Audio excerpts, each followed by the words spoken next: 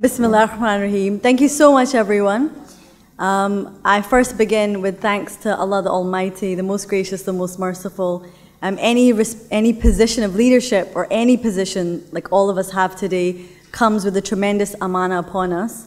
And when you're elected, or re-elected in this case, there is that excitement of what we're going to achieve, but also that heaviness on the heart that we will be accountable for every act we make and do. And so the goodness that comes with that will be in our good deeds, but the bad will also be there too. So I think I reflect and renew my intention, inshallah, to serve the organization, the affiliates and British Muslim communities in the best way possible. I congratulate Brother Mohammed Kuzber and also Brother Lameen Kanoti. It's been wonderful to serve with you on the position of the Deputy Secretary General. We do have a lot to do. And of course, to the newly elected National Council members, it is ever a great task ahead of us. And part of the session today, we made a commitment to talk about the census, because looking ahead at the future and what we're going to be focusing on is really about the condition of Muslims in this country, but the optimism and confidence that we can offer future generations. One of the biggest issues impacting our communities, aside from social mobility that we discussed, is Islamophobia. And looking at not just Islamophobia in the verbal and physical sense, but about the institutional nature of the problem and how difficult it means for Muslim women that look very visibly Muslim to attain employment, or young people to feel that they can do it.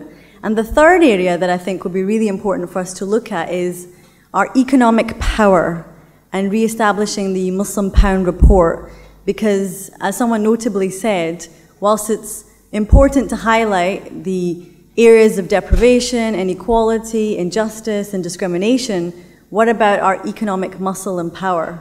And not just our validity as citizenship because of our contribution, but genuinely our commitment to shaping the society we're in because we're already doing it.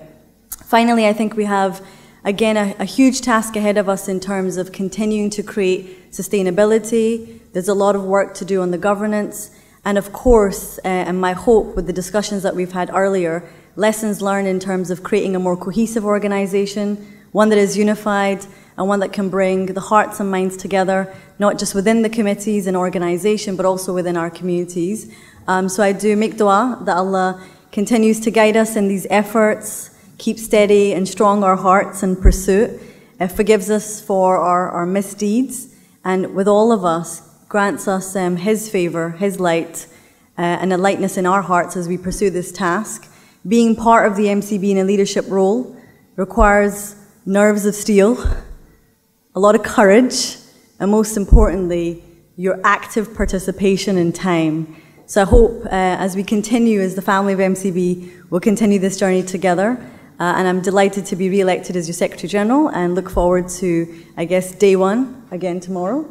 And Jazakallah khair to our chair, to everybody who spoke today, all the session, the staff, the sponsors. It's been an incredible amount of work, and we do ask Allah to accept it from all of us. And I please think we should give them a round of applause for their efforts too.